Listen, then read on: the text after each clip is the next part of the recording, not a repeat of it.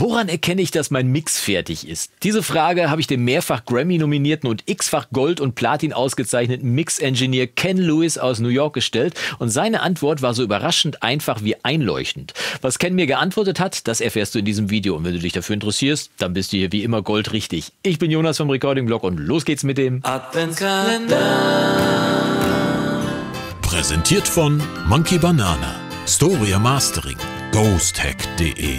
Tag und schön, dass du wieder eingeschaltet hast zu einem weiteren Video im Recording-Blog Adventskalender. Und die Frage aller Fragen, woran erkenne ich denn, dass mein Mix jetzt eigentlich fertig ist, ist sicherlich eine Frage, die jeden, der schon mal etwas länger an seinem Song oder an seinem Mix gearbeitet hat, beschäftigt. Und mich persönlich beschäftigt noch eine weitere Frage. Wie schaffe ich es eigentlich, diesen Schritt zurückzugehen und den Song wirklich als Song zu betrachten? Also ihn so zu hören, wie der Konsument ihn eigentlich hört und nicht nur die einzelnen Spuren, die ich ja alle mühsam bearbeitet habe und zusammengefügt habe zu einem Mix. Wie schaffe ich es, den Song als Ganzes zu hören? Und diese Frage habe ich einfach mal weitergetragen an einen Profi, an Ken Lewis aus New York. Ken ist ein Weltklasse-Mix-Engineer, muss man schon fast sagen. Er arbeitet nicht nur für Eminem und für Kanye West, auch für die aktuellen BTS-Produktionen zeichnet er verantwortlich, singt da teilweise sogar die Chöre und die Background-Stimmen ein und so weiter und so fort. Fantastischer Typ auf jeden Fall. Ich durfte ihn einmal persönlich kennenlernen und habe ihn dann aber auf dem Online-Wege einfach mal im Rahmen einer seiner Mixing-Nights gefragt, woran er denn erkennt, dass sein Mix fertig ist. Und er hat mir dieses geantwortet. Jonas from Germany asks, hey Jonas from Germany, how do you manage to step back from the mixing process with listening to a bunch of single tracks?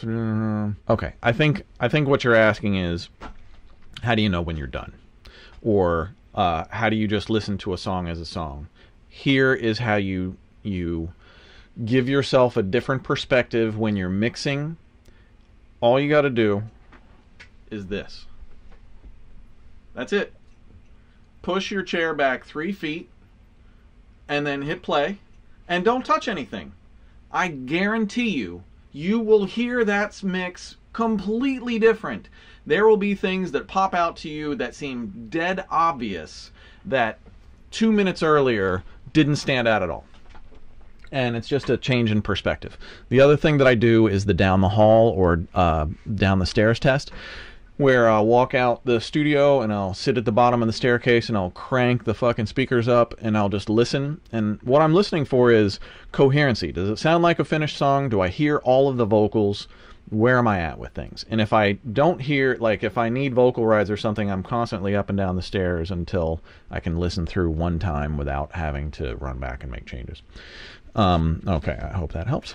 Das hilft auf jeden Fall, denn genau das ist im Prinzip das, was ich auch immer mache und wo ich jetzt tatsächlich die Bestätigung für habe. Und vielleicht ist es für dich ja auch interessant zu wissen, dass so ein Pro-Mischer tatsächlich losgeht und dann einfach sich mal einen Meter zurücksetzt oder vielleicht sagt, weißt du was, ich muss jetzt mal einen freien Kopf kriegen, ich mache einfach mal die Tür vom Studio auf und stelle mich nach draußen, vielleicht in den Flur oder in den Vorraum und höre den Mix mal da an. Weil wenn mir da nichts mehr auffällt, weil ich sitze ja nicht an den Fadern, ich kann nicht mehr eingreifen, wenn mir da nichts mehr auffällt an meinem Mix, was mich stört, dann scheint der Mix tatsächlich fertig zu sein. Und wenn da also nichts mehr ist, was dich wirklich stört, was total laut oder total leise ist, was aber wichtig wäre, dann hast du tatsächlich wahrscheinlich deinen Mix fertig. Und dann sollte man dann auch den Mix abschließen und dann einfach mal in die Schublade legen. Vielleicht auch mal eine Woche einfach drin liegen lassen und dann nach einer Woche nochmal mit frischen Ohren einfach hören und dann vielleicht genau das Gleiche machen, wieder einen Meter zurück, dass man bloß nicht an die Fader ran kann, sich vielleicht sogar nur den Mixdown anhören. Und wenn dir da auch nichts mehr auffällt, weil du ja dann eine Woche Abstand zu dem ganzen Mix hast, dann scheint der Mix wirklich fertig zu sein und es wird Zeit, sich mit dem nächsten Mix auseinanderzusetzen, denn du weißt ja, nach dem Mix ist vor dem Mix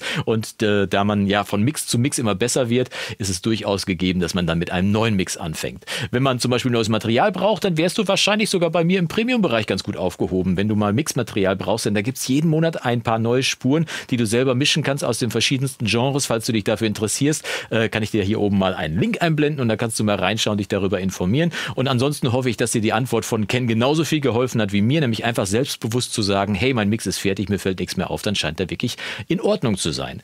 Ich wünsche dir jetzt mal viel Spaß beim Betrachten deiner Mixe und wenn du feststellst, dass da nichts mehr dabei ist, dann lass einfach die Finger davon und geh zum nächsten Mix über. Wir sehen uns morgen zu einem weiteren Video im Recording-Blog und bis dahin wünsche ich dir vom Guten nur das Beste. Mach's gut und Yassou!